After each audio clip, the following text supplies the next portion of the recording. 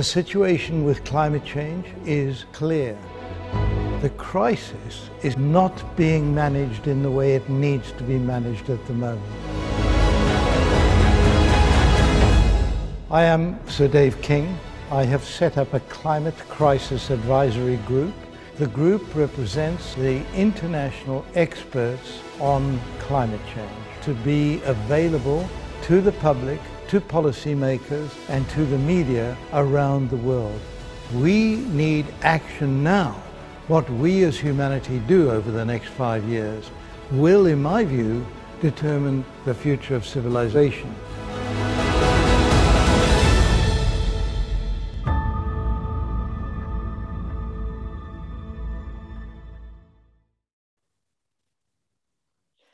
Good morning, good afternoon, and good evening, and welcome to this month's Climate Crisis Advisory Group public meeting. Now, each month, CCAG gathers to have these crucial discussions on the climate emergency facing our planet, with the overall hope that we can provide the public, government, and decision makers with the most comprehensive science, guiding us all towards a better future for humanity. Because it's exactly that, action, not words, that we need if we are to tackle the crisis facing humanity. Yet, 6 months on from COP26, what progress have we actually seen? Despite a raft of pledges and promises made by the world's leaders, have we actually seen the changes we all know we need? So today, we're going to put the spotlight back on governments and ask, how can the decision makers who led with rhetoric and promises now be held to account? Here to help us wade through this, we have a number of guests, including Natalie Unterstill, climate change policy and negotiations expert from Brazil, David Vetter, senior writer at Forbes, and Shay Fumi Adebote, activist and host of Climate Talk podcast, alongside our regular group of experts. Thank you all for joining us today.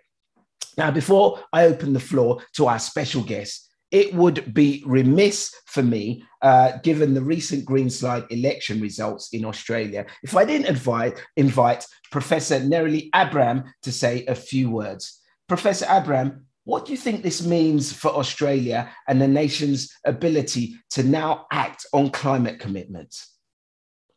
Thanks, Ade. So I think that there's a real sense of hope in Australia after our elections on the weekend.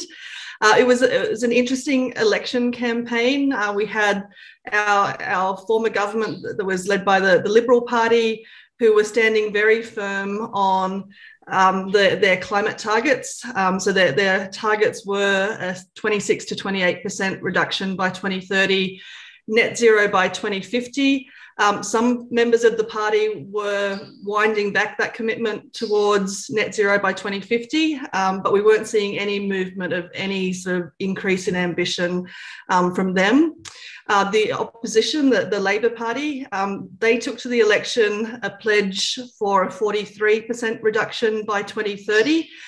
So certainly a step up on our ambition, not as far as what the numbers say Australia should be doing if we want to limit warming to 1.5, but definitely better and more ambitious than what we were seeing, and particularly with that focus on what we need to get on and do this decade. So while we had the election campaign playing out, there actually wasn't a lot of talk about climate from the major parties, even though all the indications were that climate was a major concern for the voting public. And at the same time as we were having the election campaign, we had terrible floods along the east coast of Australia. We've continued to have heavy rain along the east coast there. We also had news coming out that the Great Barrier Reef has bleached for, this is the 7th mass bleaching event that's been recorded. 4 of those have been in the last 7 years. And so really terrible news as to what climate change is doing to the Great Barrier Reef. don't think anyone was certain of what the outcome of this election was going to be until the numbers started to roll in on Saturday evening. As it turns out, we now have a new government in Australia. So we have a Labor-led government. So what we can expect is that at COP27, we should be seeing that increased ambition coming through from Australia. So at least a pledge of 43% emission reductions by 2030. But the Labor Party isn't going to be able to rule just as a Labor Party. They are going to require assistance from particularly a number of Greens that have been elected, and importantly also a number of independents. So this was a real sort of swing away from either of the major parties, and particularly a number of really strong female candidates who ran on a strong platform of increased climate action. So I'm looking forward to seeing how that plays out. But I think overall I'd describe the mood in Australia as hopeful. And I hope that we see that playing out later this year as we go into those next climate negotiations. Thank you, Nerily. That's, hopeful, and hope is what we need. And I've been to Australia many times and seen the effects of the forest fires, of the droughts, and you just feel something needed to change. Something needed to change. So hopefully this will kick off in important change. Now, talking about kick off, we're going to kick off our discussion with Shay first. And Shay, it's really good to have you here. Could you please give us an introduction about yourself, the work you do? Talk to us about a little bit about your podcast as well, which I had a listen to earlier this week, and it's really good. Thank you very much, Ade. And hello, everyone. My name is Shay Fumi Adebote. I'm joining from Abuja, Nigeria's federal capital. And I'm glad to be here. I mean, among the midst of people whose work I've read, folks whose reports I've come across or relied on a number of times in my research. And it's really humbling to be a part of this. I come from Nigeria, and of course, needless to say, it's one of the states that goes by the most vulnerable to the climate crisis, as we all know it.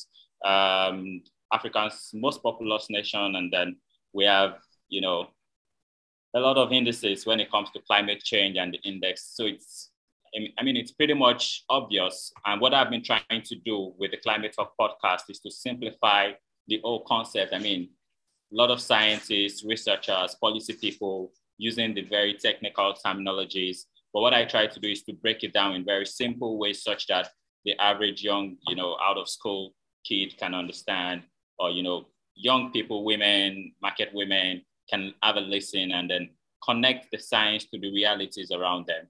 That's what I do with the Climate Talk podcast. And I'm glad to have been running this for almost 3 years now, reaching over 10,000 people monthly. And it's really incredible to see the response with which people are, feeding us back and appreciating the work we do when it comes to simplifying the whole concept of climate change. I've also been active when it comes to environmental policies here in Nigeria. I've supported the government of Nigeria a number of times when it comes to environmental policies and youth involvement in all of that. I've also attended a number of COP, and I've been working with the United Nations agencies here in Nigeria to see that we can get a lot more young people involved in conversations around climate change. Once again, I'm really glad and honored to be here.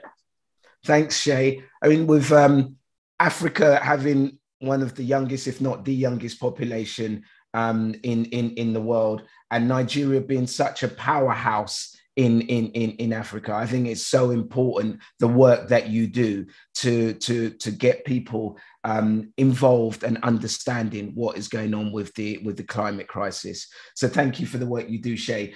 Can we get your first question, please? Yes, absolutely. So I really don't know who will be responding to this, but I've had... Oh, Shay, are you still there? It seems like we have lost Shay, but if you bear with me, I have his question up here. Let me just, let's get here.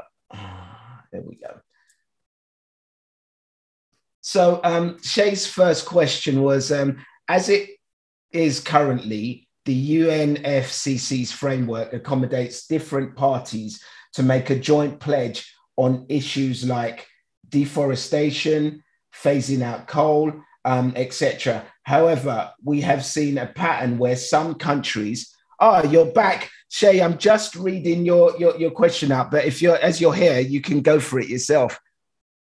Yes, I think it was the network, but I'm back. Yes, so my first question is, I want to understand, as it is currently, the UNFCCC's framework, as we understand it, it sort of accommodates different parties, different countries to come under a joint pledge or agreement. So it could be an area of deforestation or phasing out coal, like we say in COP26.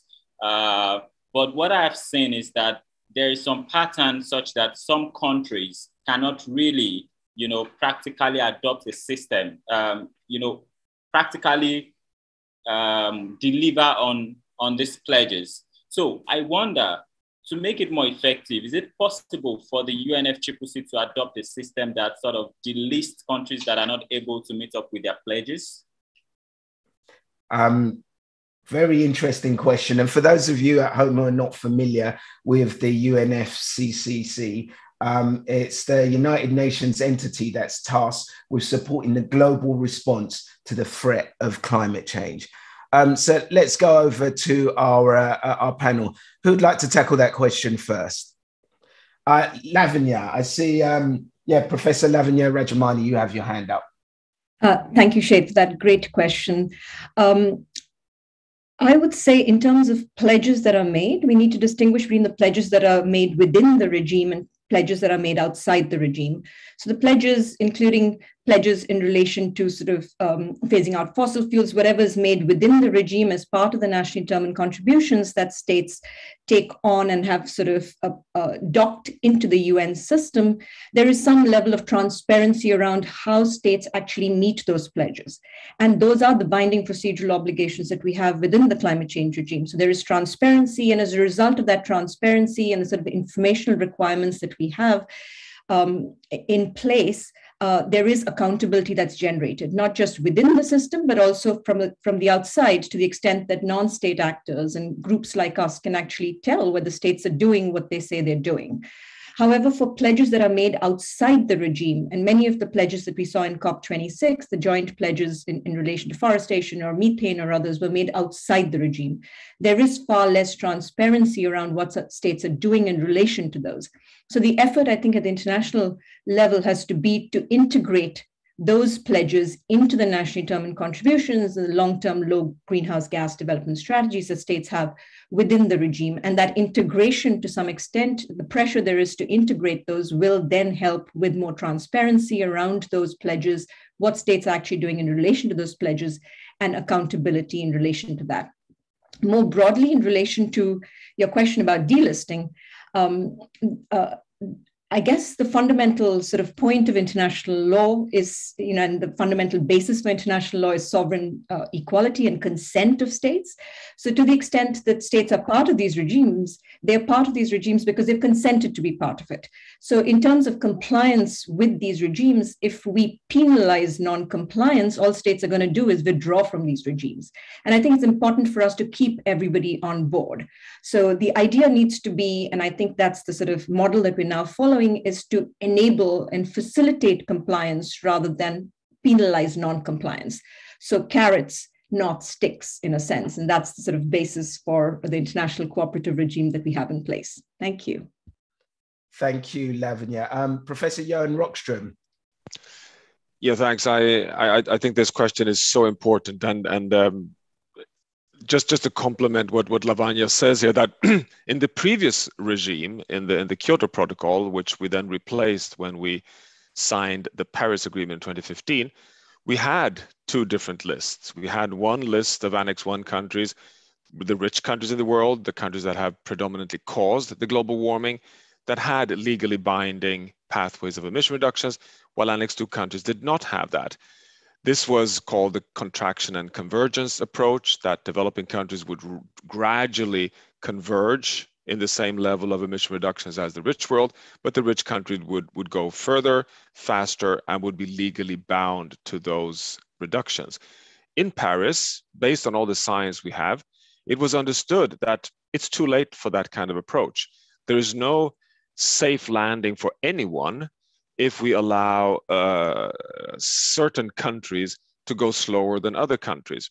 So what happened in Paris, which is an enormous breakthrough, was a legally binding agreement. It's legally binding, exactly as Lavanya says, that all countries in the world have to develop their nationally determined contributions, the NDC plans, the plans to phase out fossil fuels and reduce emissions. And it even says that it should be aligned with science. It's legally bound to follow the science. It should follow the IPCC. What is voluntary is the content in those plans, which is a bit of a special situation to have in a legally binding framework, that you actually have these voluntary contribution opportunities. But that's the case. That's what we're living with. And I'm personally quite critical to that. I don't think it's working like very well. Yeah, and it sounds like a bit of a contradiction there. It is a contradiction. And I and many with me are very critical to this, because it allows for countries to basically fill in whatever they want in the NDCs while they're obliged to do those NDCs. And the only guarantee we have is that everything should add up to the carbon budget that is required to have any chance of holding the 1.5 degrees Celsius limit. So we have a contradiction in the framework, I would argue. Not everyone agrees with me, but I think that is a challenge we have. The good thing, though, with this structure is that we can put pressure on countries and keep countries accountable. And everyone agrees, I would argue, that the big economies, the wealthy economies in the world that has caused primarily the biggest causes of the global warming, and that today have the largest capabilities of reducing emissions, need to have, let's say, NDCs with the highest level of ambition and delivery levels. So there is kind of a recognition of the old principle of contraction and convergence. But the trick today is that if India doesn't have a science-aligned NDC plan, we will all in the end fail by not reaching the 1.5 landing zone. So it's really, really complex and challenging, but that's the regime we have today. Thank you, Professor Johan Rockström. So David, I can see you have your hand up. Just unmute. Very quick contribution. There is one other factor. I agree with everything that both Lavanya and Johan have said, but I would like to add one major reason why we changed the situation in Paris, and I was a negotiator then, was to get America on board. It was to enable the President of the United States to sign an agreement without taking it through his Senate and Congress. And no American president, even today, has a safe majority on these issues. So in other words, we devised this system where countries would put forward their own plans for reduction in emissions, but without being driven to those plans by an international body. As soon as that happens, the President of the United States would need to go to Congress and Senate for approval. And given that, it has softened the process. And I agree with Johan. There are unsatisfactory results from that. But nevertheless, what we have to focus on is that transparency that Lavanya referred to, and the fact that we, CCAG and others, can hold government's feet to the fire. It's that business of going public with your promises and showing whether or not you're holding to those promises. Thank you, Sir David. Shay, great first question from you. And as you can see, it's quite a complex situation and answer. And I know it's probably not conclusive for you, but I hope we've gone some way to answering your question. I know you have another one. Why don't you go for it now for us, please? Sure. I'm happy to go for it. Thanks a lot for all those responses. I think it's well thought out and honest also, not just fitting the question and saying the right things. And it's good to hear that from folks like you. The second question is, particularly directed at the climate change advisory group that you are. And I want to know, what would you consider pretty much a follow-up on the first question, but I mean, with the years of work and the effort you've been putting into all of this conversation, what would you consider as the most effective approach that you've adopted in responding to the climate crisis, and how well did it work? It's a really good question. I think, I see Professor Mark Maslin. You have your hand up there. Go for it, Mark. So I'm not sure we can give you concrete examples, but I think what the advisory group is doing is changing the conversation. And I think that for many years, we have just discussed the threat of climate change and the impact. We are now discussing the challenge. How do we go net zero as a globe by 2050? But actually what we're missing is the bit that we add in, which is the opportunities. So for example, we now know that air pollution from fossil fuels alone actually causes premature deaths of 10 million people per year. Compare that with COVID. COVID has killed 2 million people over 2 years. But we sort of seem to forget about this sort of pollution crisis. And I think the conversation we're trying to change is that we can talk about reducing greenhouse gases, which has positive effects on both the human health, but also on the planet. We can also talk about adapting to climate change, which is really essential and will be a focus of COP27, because climate change is already happening. People are already being greatly affected about it. And we also have to actually take on the challenge that we can repair. We're able to reforest, rewild, and actually repair the natural systems. We have to realize that our impact can be both negative, as it is now, but it also can be positive. I also think we are, as a group, countering that classic economics that it's going to cost us so much money to deal with climate change. If you just look at, say, the Downdraw project, it suggests that if we go net zero in the most efficient and, I would say, socially sort of democratic way possible, then it could save us $46 trillion. So it's basically this group is trying to change the conversation and show how important it is to go net zero and all the positives that will actually occur because of it.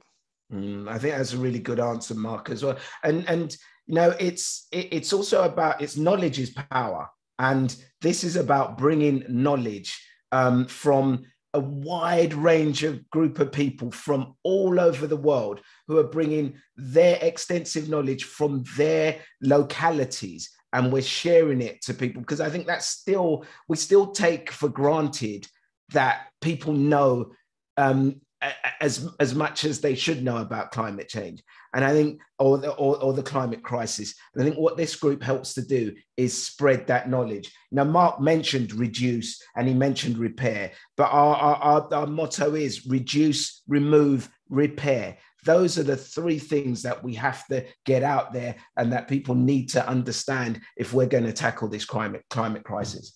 Have we got anyone else who would like to answer this? I see Professor Laura Diaz Anadon.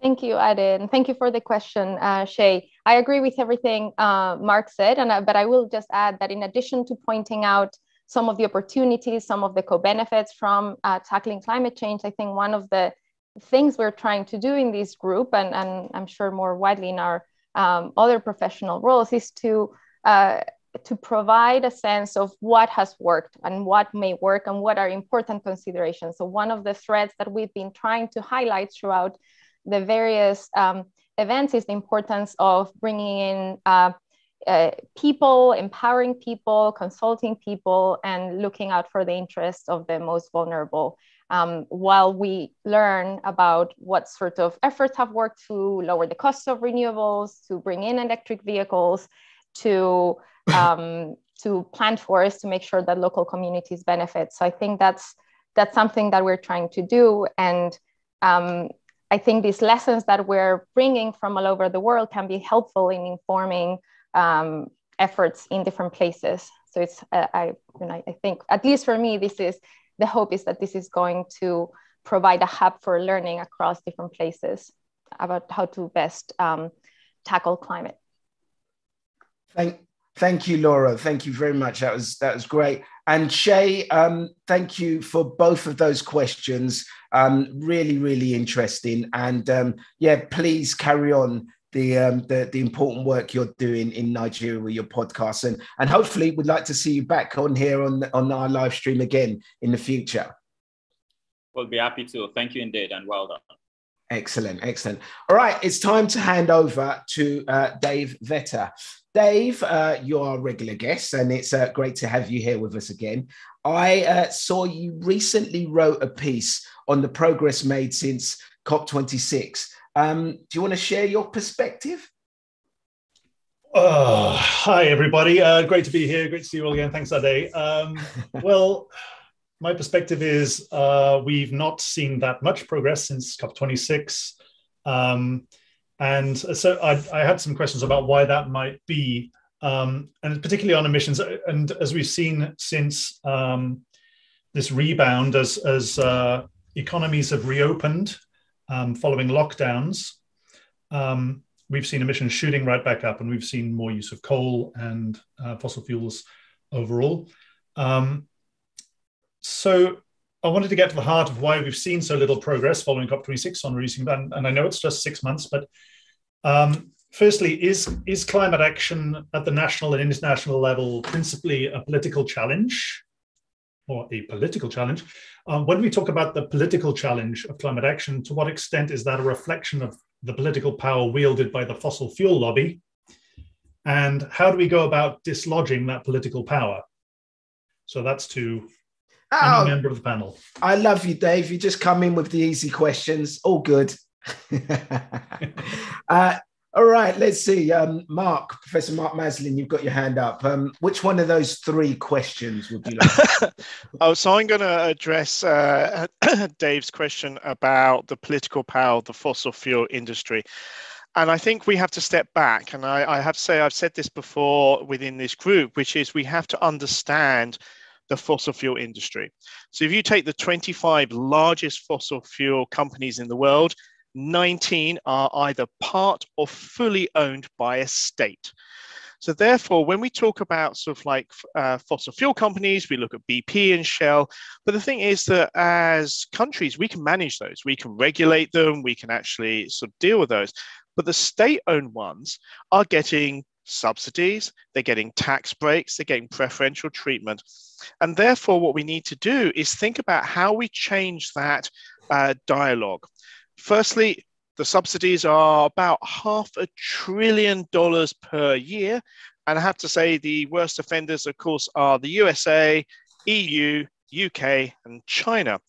And we also then have to sort of step back and say, when people say, oh, you know, climate change is a failure of capitalism. No, it's a failure of nation states to actually understand that the petrochemical dollar is a short-term gain and a long-term loss for the planet.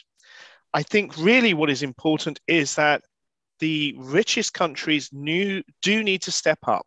That 100 billion, small change, has never turned up, but we need that money to help the least developed countries move away from fossil fuels to renewables. Okay, we need that to actually support them.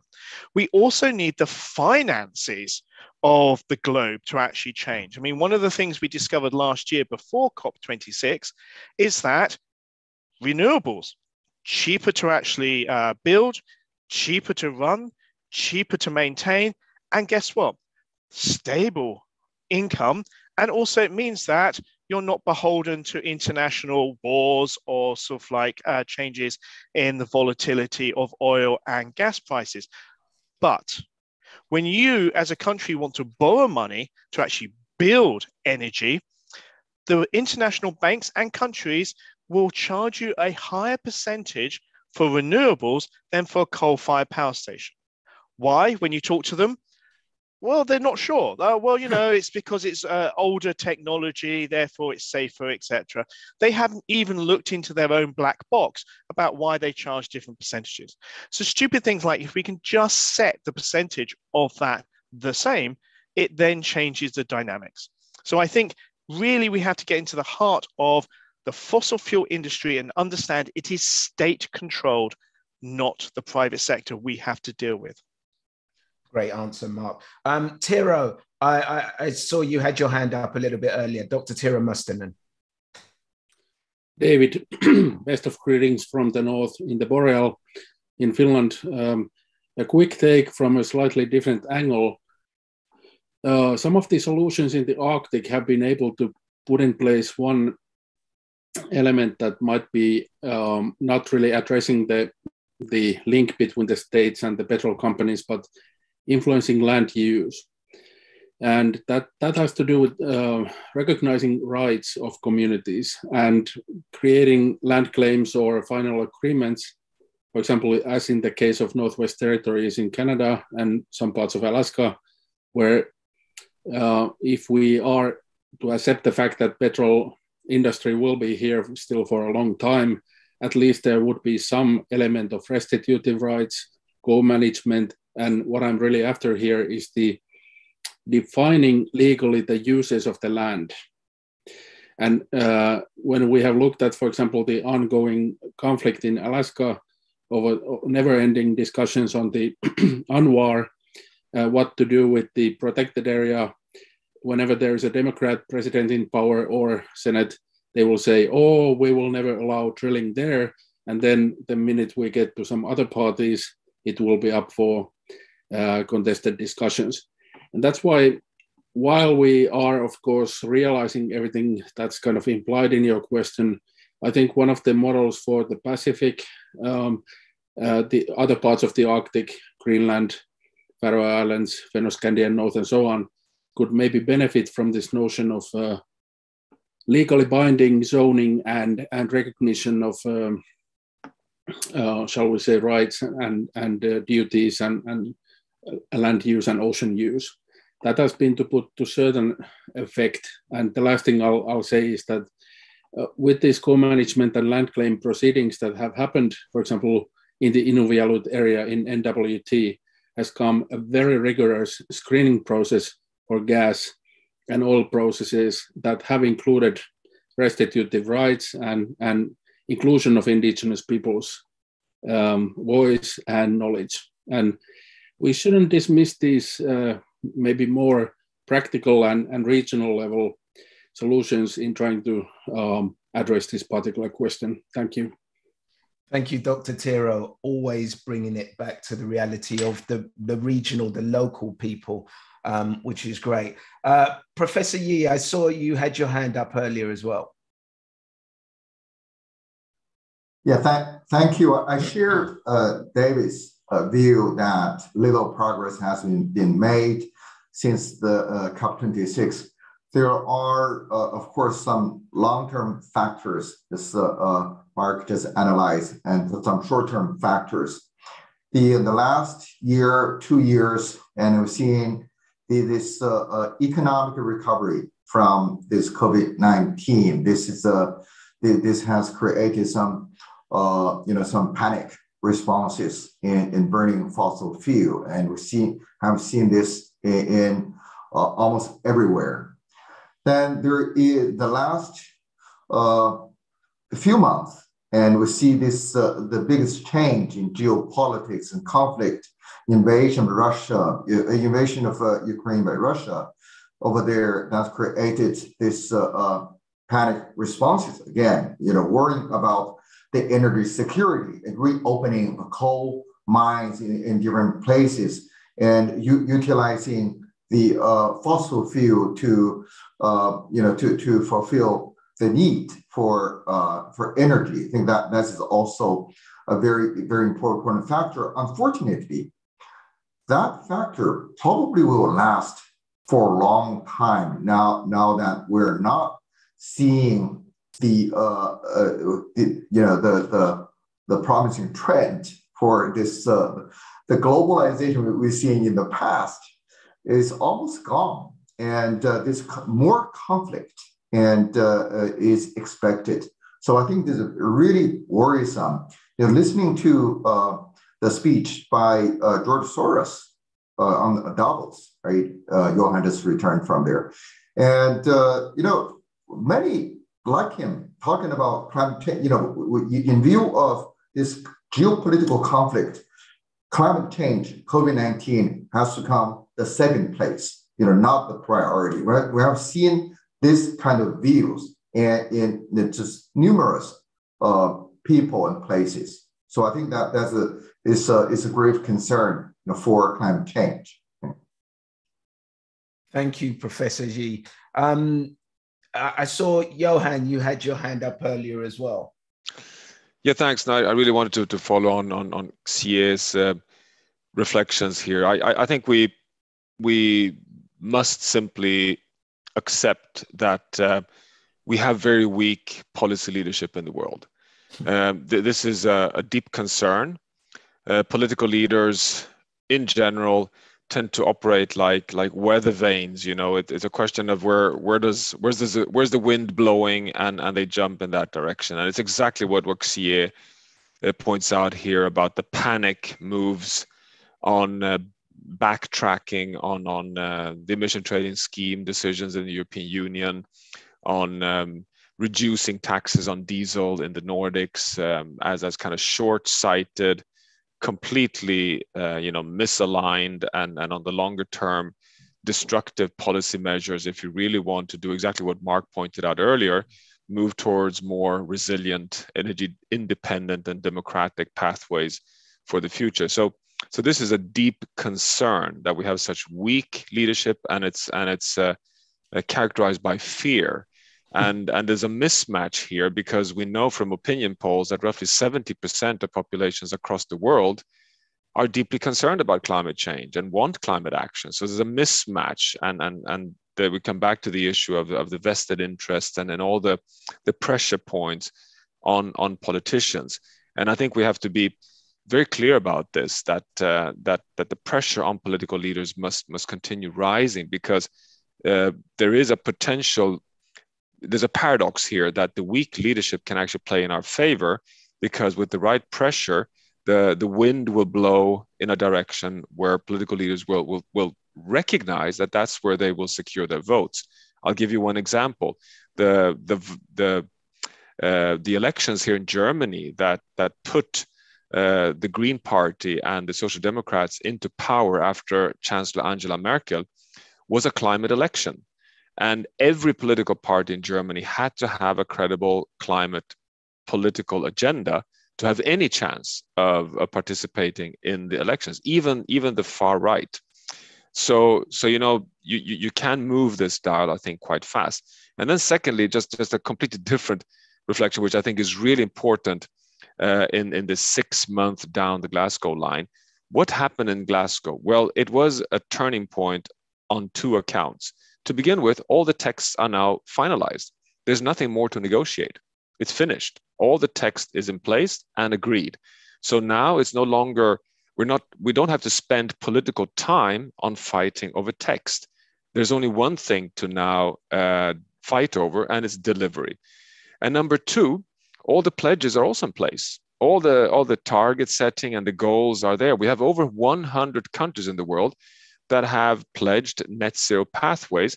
They're not all aligned with science, for sure, but they land between 2040 and 2060, essentially all of them. India lands 2070. But it's quite interesting that basically 80% of global emissions are now tied in to different forms of pledges and science-based targets. So there's only one issue that we should focus on, which is accountability, which is really to measure and forcefully put into the public domain how our countries, companies, cities, communities doing in relation to all the pledges that have been made. And I think that is increasingly recognized, but we're moving a bit too slowly on this. But I think, Mark, that to me at least is like the number one issue now, to hold the countries accountable. And we can do that, as you know, because we have the data capabilities of doing that even objectively from external sources, with all the satellite-based imagery, even of methane flows from different point sources of industry. I mean, it's quite exciting how much technology has advanced there. Thank you, Professor Johan Rockström, for actually bringing us back to the main theme of our of today, which is where are we post COP26? And I think what was a really good start point is that because of weak leadership, the power is in our hands. We can shift things, you know, if we demand that we have our governments have more policies that are environmentally friendly, that are green as well. So David, I see you have your hand up as well. If you just unmute, Sir Dave. Yep. So I've just again got a very short point because my colleagues have all put in very, very good responses, but the question hasn't really been addressed, which is the political power of the fossil fuel lobby. And I do think this is a critically important issue, because if we look at the United States, the question there is, we all understand the power of the lobbies, particularly after this school shooting disaster in Texas. The fossil fuel lobby, the gun lobby, the cigarette smoking lobby, etc. These lobbies become powerful because they work in Washington, D.C., they work closely with senators and congressmen, and this is the basic reason why the United States has failed to provide consistent leadership on the climate change issue right from 1992 to the present day. I don't think we can eliminate this because the funding of the anti-climate science group and groups around the world has come very heavily through the United States lobby system, and that has impacted on the English-speaking world in particular. So I just want to say, yes, this is a very important question. If you want to know why President Obama, for example, didn't have a majority in Senate and Congress, and why Biden is now struggling in the same way, it's because of how many people are, can I say this, in the pockets of those fossil fuel lobbies. Now, that's not to disagree with Mark or anything that's been said, but I just thought your question really deserves a direct reply. Thank you for that direct reply, Sir Dave. David, I hope we managed to tackle some of your questions there. You gave us some quite challenging ones, but I hope we got to some of the nub of your questions. Thank you, and we'll hear from you again, hopefully. Right, next up, we have a question from Natalie Unterstel, who is going to share her experience of climate change in Brazil and where the nation stands on their COP commitments. Now, Natalie has sent her thoughts via video, so let's go through that, please. Hi, I'm Natalie Unterstel. I'm the president of Talanoa, which is a climate policy think tank from Brazil. I've been experiencing firsthand the effects of the climate crisis in the record high floods, never seen on the scale they've happened this year here in Brazil. And also, it's very concerning what's happening vis-a-vis the Amazon rainforest. We already lost 20% of it, but the combination of high and persistent rates of deforestation with climate impacts put the whole forest at the risk of a tipping point if we cross the 25% loss of it. So Brazilians are working hard to avoid that tipping point, also to protect people and to speed up the transition to a low carbon and resilient economy. That's precisely what we would like to see in practice happening in the real economy with government support, but not necessarily this is what's coming from the government as policy signals and so on. So at COP26, the Brazilian government committed to various pledges, including net zero by 2050, pledges to reduce methane and deforestation-related emissions by 2030. But that has not been translated into actual policies, procedures, process so far. And the track record from Glasgow onwards, it's a very negative one. So there was a surge in deforestation in the past 6 months, according to official data, And we really see that Brazil needs a course correction in that end if it is to deliver real, permanent, and additional reductions. Also, there are significant holes in the announcements that were made, particularly on the new targets of Brazil's NDC that were announced at the COP. So Brazil pledged to cut emissions by half by year 2030. And unfortunately, when we look at the numbers, the government has been playing a lot of tricks around it. So actually, besides the increase from a former pledge, a first pledge of reducing 43% in 2030 to now 50%, the base numbers used to calculate these targets, they've been adjusted since the first pledge was made right after the Paris agreement in 2016. So this new target announced at COP26, it actually translates in an increase of emissions during this decade. And this increase is the size of Colombia in terms of annual emissions by 2030. And also it adds an entire Poland, so more than 200 million tons by 2025. So this clearly represents a backtracking in terms of binding commitments that Brazil submitted by the UN in the past. And this also means that Brazil is not contributing to achieving the greatest ambition possible in the short term as requested by the Glasgow Climate Pact. So Brazil, unfortunately, is not on track and needs a complete overhaul of its current situation. Thank you very much, Natalie, for those quite alarming insights, actually. I'm going to pan over to Professor Mercedes Bustamante to see for a second and to ask you whether you've got a familiar view of where Brazil stands on its climate commitments. Yeah, thank you, Ade. I agree with Natalie on her comments, and I think this is part related to David's questions about the political challenge that is related to climate change. What we see now in Brazil is the political situation is quite polarized.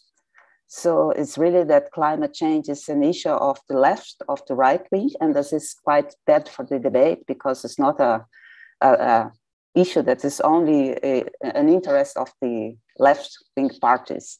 And also listen the narrowly report on Australian elections. We are also going to have presidential elections in Brazil end of this year.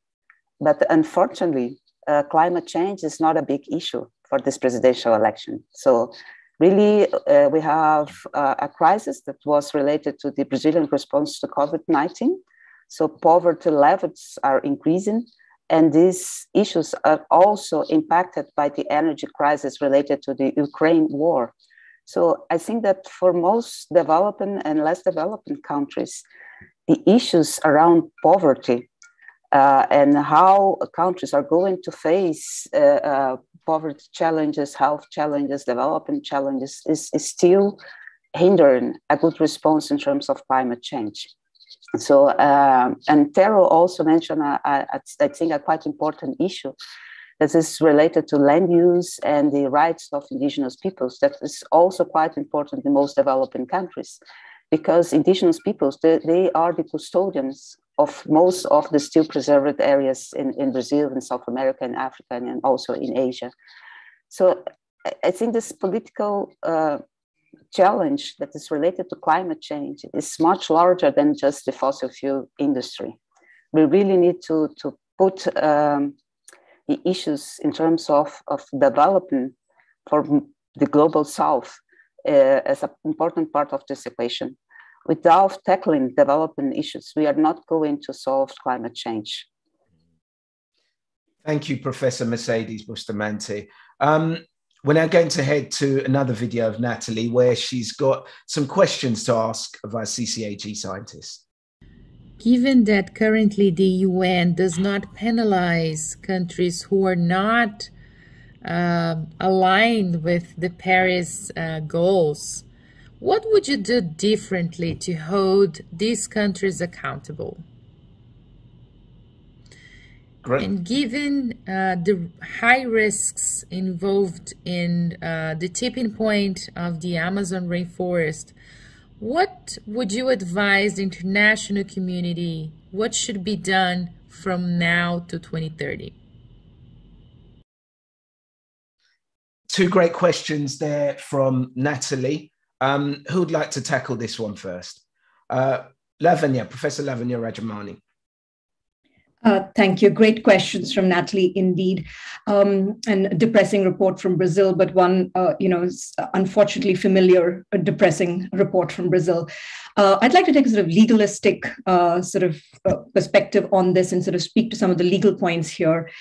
In terms of accountability and the international climate change regime, one of the interesting things I think about Brazil is that international law, it's a monist country, so international law is domestic law. So it's directly incorporated into domestic law, which means that many of, the provisions of the Paris Agreement can be relied on in court in Brazil. And there are two cases, and I'm sure Natalie is familiar with them as Mercedes, that are actually sort of working their way up the system in the domestic courts in Brazil. And the points that I think that from the Paris Agreement that are relevant to this is first is Article 4.2, which actually contains the obligation to submit nationally determined contributions. There is a substantive binding obligation to take domestic mitigation measures that are going to achieve or sort of work towards the ends of those nationally determined contributions. So substantive binding obligation to take domestic mitigation measures. And clearly Brazil is not doing that. And to the extent that they had measures, there's regulatory rollback on those measures. So that is a plank that court cases in Brazil can rely on. The second point is in relation to Article 4.3, which contains an encouragement or a sort of normative expectation that states will take on more progressive nationally determined contributions in every successive round, and that they will represent highest possible ambition. And Natalie referred to the fact that the latest NDC is not a progression of the last, and so they've sort of engaged in what has come to be known as the carbon trick in terms of the accounting. So again, this is also something that can be relied on to some extent in the domestic courts in conjunction with sort of Brazilian national laws that actually speak to the no regression policy as far as environmental law is concerned.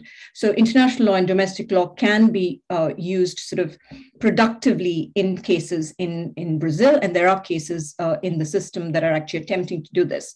And I should say in that context that although it is depressing to see and hear the news that comes out of Brazil with respect to climate change, it is heartening to see the sort of activism around these issues with respect to the deforestation in the Amazon, as well as in relation to actually using legal tools to sort of challenge this.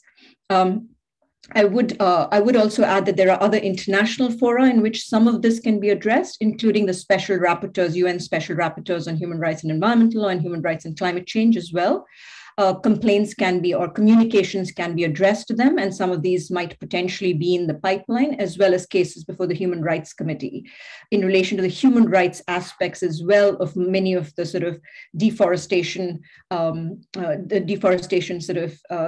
issues in Amazon, in the Amazon basin. So there is much that can be done. None of them are decisive or conclusive, but it creates pressure on Brazil to be accountable, which is what we're all talking about. Thank you. Thank you for that, Professor Lavanya. But it's still, because I can feel Natalie's frustration and Mercedes' frustration is, how do everyday people, how do you take your government to make them accountable when they're doing all of these awful things? Because it seems like it's the same question with Brazil, and it's the same culprits around the world constantly not doing enough. It feels really difficult. Is there anyone else on the panel who would like to take a stab at this one? Yes, we see Professor Laura Diaz-Anadon. Thank you. And I'll take a slightly, I guess, pessimistic view on all of this. I think it's not just Brazil, of course, as Lavanya mentioned and as Natalie highlighted, it's a big problem right now. But if we look across all the NDCs, we're really not on track. So even though we have this legally binding mandate to have NDCs that are consistent with the goals of the Paris Agreement, if we just look at the most recent UN report, the current NDCs would lead us to an increase in greenhouse gas emissions of 14% by 2030, when we actually would need a decrease of around 45% by 2030. So I think we need to keep the international dialogue. I completely share Lavanya's desire to not start kicking countries and groups out of the process. But at the same time, we know that the NDCs so far are not delivering, and that's then in addition to this, we have all those other pledges on the side. And again, we know we're not seeing the commitments on finance, on methane, on deforestation, on coal. And I guess the one kind of anecdotal point that I will bring that makes me even more pessimistic, which of course doesn't mean we should stop, and I think it makes all of our efforts even more important, is what we saw in the context of mission innovation, which is an initiative that I know Sir David played a major role in. It was, a commitment that was made in Paris in 2015 to double public energy R&D investments between 2015 and 2020, from around 20 to around 40 billion. In my mind and in the mind of many people, this is a win-win. It's a very small amount, peanuts compared to a lot of the things that need to be invested in.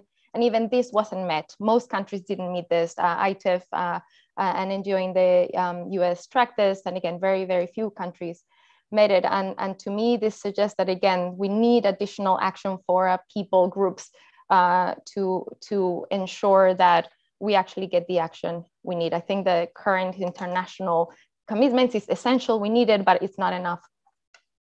Thank you so much for that, Professor Laura Diaz-Anadon. Look, we've got a little bit of time, which we don't usually get at the end of our live streams, and I think it's only fair we go back to Shay, because I know, Shay, you had one more question actually that you didn't get to ask, Shay Adebote. So if you could ask that question, and we'll see if our panel can answer this one. Absolutely. Thank you. I mean, I've been learning so much, and I just want to say thanks to everyone. Particularly, I love the directness of Sir David King and how he's been very direct in answering these questions. Having, attended a lot of these climate policies meetings, you just see a bit of, playing around the question. So I really do appreciate that. My third question, and happy to round off the chat with this, is basically considering the fact that the United Nations is the highest multilateral body that influences how countries deliver on their climate pledges. I've been worrying, thinking about it very, very actively, that it appears that the best the UN as a system can do is to, recommend and say, we recommend you do this, or to plead with countries and say, oh, we're pleading with you to do this and do that. But countries will still, do what they want to do. So I wonder, is there a way of strengthening the UN system such that it can do a lot more than just recommend to the people or recommend to parties? It's a fascinating question, because you're hearing this more and more, which is kind of basically questioning the power and the influence that the UN has. What can they really do, and how can we make them more effective, or what can be done to make them more effective? Is anyone? I see Professor Mark Maslin, you have your hand up. So I think this opens up a huge dialogue that we need to have, which is, how do we actually have international bodies, and what are they for? And we have to go back to the UN was set up post Second World War. Its structure is based on who won a war. We have a Security Council that has vetoes. And again, it's not representative. And I think what we need to do is somehow in that forum negotiate the evolution of many of our international bodies, okay? And there are so much great literature out there with alternative thinkings about how you would actually change the UN. Whether, for example, I always argue the World Trade Organization is anathema. We should have the World Sustainability Organization. It should change to be looking after our resources and looking after our people. And I think I, unfortunately, am not a brilliant lawyer like some of the people in our wonderful group. But what I really want to know is, how can we actually make normal people actually have a say in our international organizations? How can we make sure that the indigenous people, the most vulnerable people, actually have a say in the UN and how it organizes and actually tries to influence sort of like countries to do the right thing for everyone? So is that democracy you're talking about there, Mark? Well, I have to say, one of the most interesting conversations I had with Al Gore is he said one phrase which has stuck with me and resonated. He said, we have to fix democracy before we can fix the climate. Okay. And the thing is, as Sir David said, the lobbying that goes on, this sort of like the political machinations, the short-termism, the lack of vision of our leaders, I mean, is absolutely horrifying. I mean, I think that's what we need. We need a new set of leaders, whether it in a democracy, a limited democracy, or some of the autocratic systems. We need governance systems that allow us to actually deal with the environmental crisis. Because the thing that frustrates all of us on this is that we can all see that actually going to net zero makes people sort of like basically safer, healthier, probably even wealthier because of the dynamic green economy, and might even be happier. But we have a political system that won't allow us to go to a better world. So that's the frustration that we have in this committee. And this is the reason why this advisory group is there, to try and actually, I'd like to say shake, but actually shout at the political leaders to say, look, come on, step up and actually be fit for the 21st century.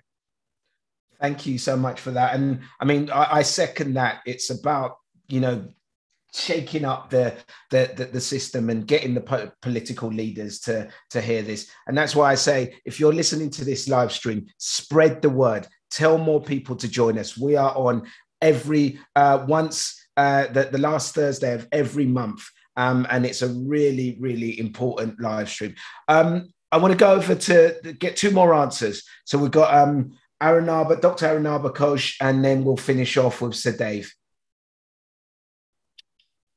Thank you, Ade, and thanks for that question. I've been listening to all the responses for the last hour and don't disagree, but I think for this particularly the last question, I wouldn't want to just use the UN and its kind of limitations as the sort of straw man that we beat up on, because it is, after all, a reflection of much deeper structural flaws that we have.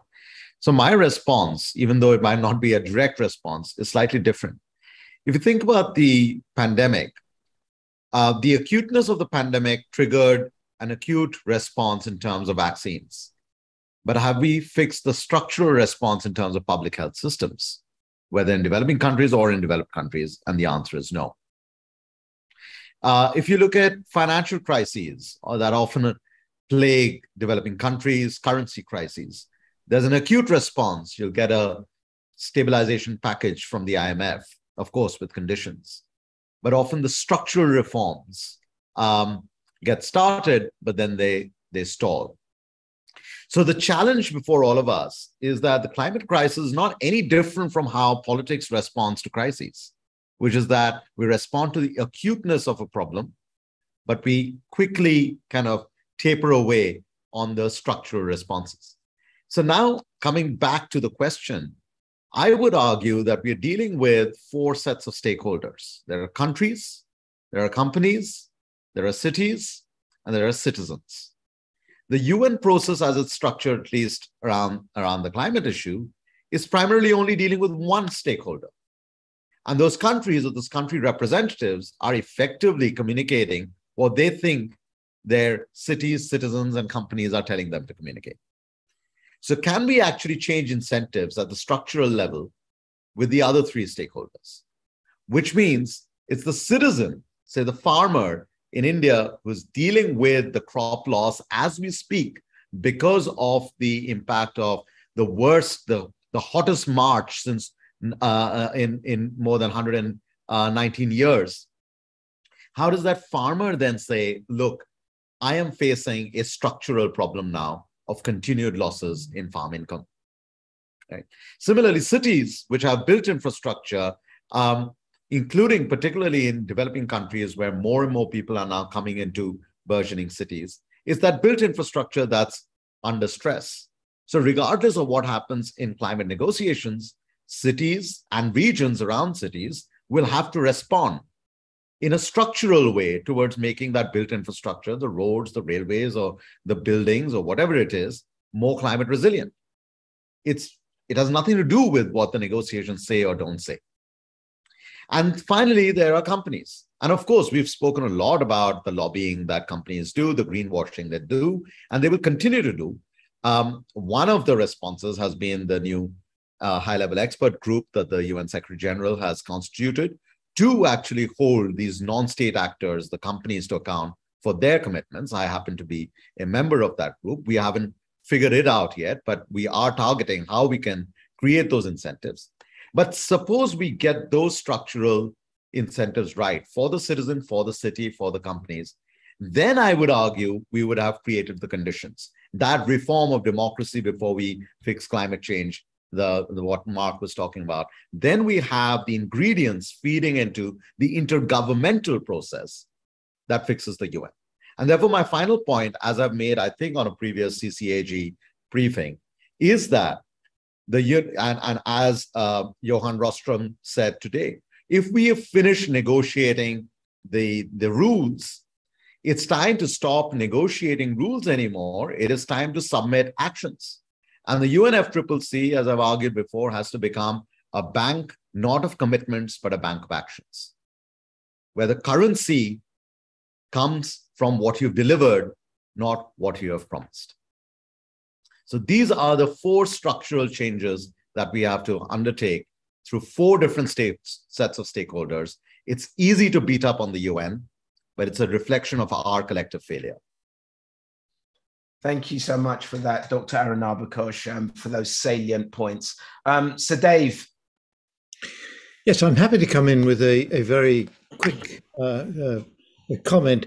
First of all, I want to say that we should finish with Arunabha's comments, because I thought they were very cogent and really tend to move the ground ahead of us if we can move in that direction. We don't have much time. And the point about time is 1992 is when we began these negotiations. We have run out of time now. We really have to move extremely quickly. And I'm afraid we're not going to get the United Nations reorganized into a way that fits the 21st century. So we have to move quickly. And I think what Arunabha set out is a good way forward. Let me also just pick up on what our international lawyer, Lavanya, said, because I think this is critically important. I didn't know that Brazil incorporated international law into its national processes. And what this means is, let's take the example of the Netherlands, where a very small NGO took the Dutch government to the courts and won the battle because they had an incoming government that was not following the promises of the previous government that were delivered in the COP process. And this was successful, and the government then completely changed its policies to accord with the agreement made in the COP process. So I think what I'm saying here is we're not seeing enough use of the legal system to hold government's feet to the fire. We can't all use this. There are many legal systems that really aren't strong enough to carry this through. But I think we could see a much bigger focus on legal action. That's the only comment I wanted to make. I thought the whole discussion was wonderful. Thank you so much, Sir Dave. That was a fantastic way to finish. Unfortunately, that's all we have time for today. But what an interesting discussion it's been. With a little resolve and a lot more action, hopefully we'll see more of these promises come into fruition ahead of COP27. Now, a huge thank you to our special guest for joining us, and as always, our CCAG scientists for their time today. To those who tuned in at home, thank you very much for joining. And if you have any questions for our CCAG members, then please send them over on any of our social media channels. Now, remember to join us at our next public meeting on Thursday, the 30th of June. See you soon.